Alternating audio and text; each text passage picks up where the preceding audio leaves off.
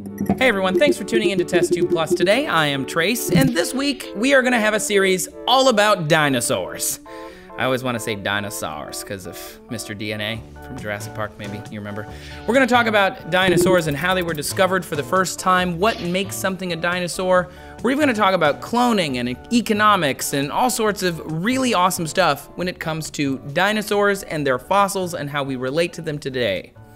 Now, we have 5 episodes on dinosaurs. Make sure you subscribe so you get all of those episodes. You can check out a full audio podcast of this series, uncut, all 5 episodes, squished together over on iTunes. The link is down in the description. So, first, the discovery of dinosaurs. No one really knows, like 100% when the first human discovered the first dinosaur bone, but we do know the first time that someone cataloged that they found something unusual. In the 17th century, before there was really such thing as geology and paleontology, most scientists didn't think that fossils were petrified remains of long-dead organisms. They didn't really know what they were. In 1676, Robert Plot, who was a curator for an English museum, found a femur fragment that he believed was of a giant man, like a big human. In 1677, he discussed that find in an essay he wrote, The Natural History of Oxfordshire, and all the evidence that has ever existed about that pretty much goes back to that essay, because they can't actually find the real fossil that he got. But it isn't a giant man, and he got it wrong, even though he was the curator of a museum. The plot thickens, so to speak. His name was Robert Plot. Never mind. He was the first researcher to describe and illustrate something that we would now recognize as a dinosaur fossil. And over the next 100 years, people kept discovering these things, and they didn't really know what to do until at some point people put them all together and discovered that all of these weird fossils people were finding were part of the same thing. But we'll get there. Don't worry, we'll get there. In 1763, Richard Brooks reviewed Plot's work, and he gave the fossil fragment a name. Because during this time, researchers have been trying to name organisms. It was a big movement in science to try and get a specific taxonomical system, a taxonomy of all of the different things that had ever been discovered by science. There was no formal naming scheme in the mid-1700s, so the 18th century taxonomist Carl Linnaeus, a name you may remember from science class, introduced a binomial naming scheme. The idea is you take a genus, you slap a species on there, and then you get the name of that organism. So for us, for example, would be Homo sapiens. There's also Tyrannosaurus rex, the Velociraptor mongolensis.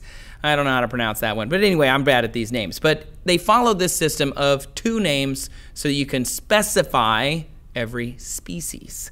Biologists recognize the year 1758 as year 0 for animal names.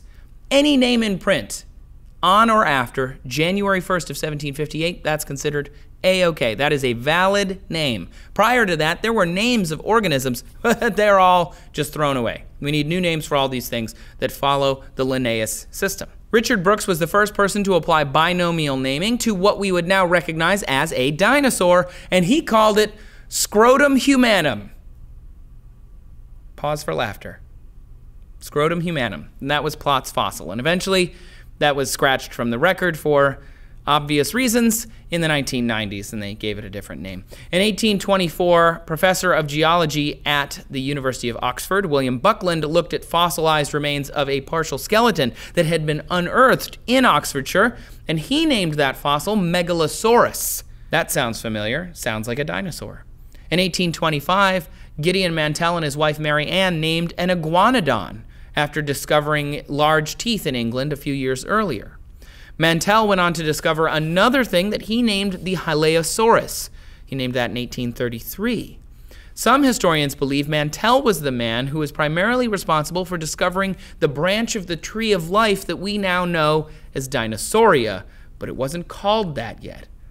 He kind of gets overshadowed by the next dude because of his huge breakthrough. In late 1841, maybe early 1842, Richard Owen visited William Devonshire Saul's geological collection, and Owen figured out the iguanodon and 2 other large prehistoric animals were similar to each other and unlike anything else anyone had ever encountered. Owen dubbed the new group of animals Dinosauria, or terrible lizard. And according to Professor of History of Science and Technology at Keele University in the UK, Hugh Torrens, Owen's key contribution was not just dreaming up this cool, charismatic name, terrible lizard, which they aren't, so Owen, come on, man. They're not even lizards.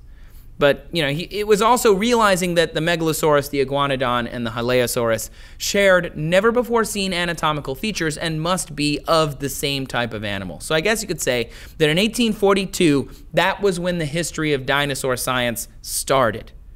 And all of this stuff was happening, of course, in England. Here in America, North Americans were also finding dinosaur stuff. Dinosaur tracks were first being studied in the Connecticut Valley in the 1830s, and they were believed to belong to enormous ravens freed from Noah's Ark after the Great Flood. Because America.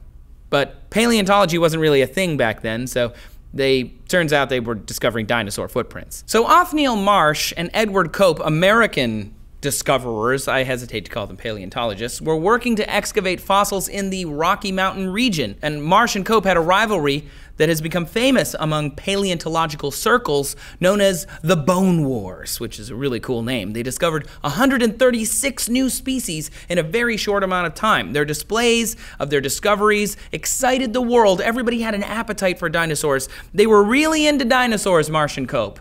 But they were actually more into the fame that they were getting for finding dinosaurs. So they kind of messed things up a lot.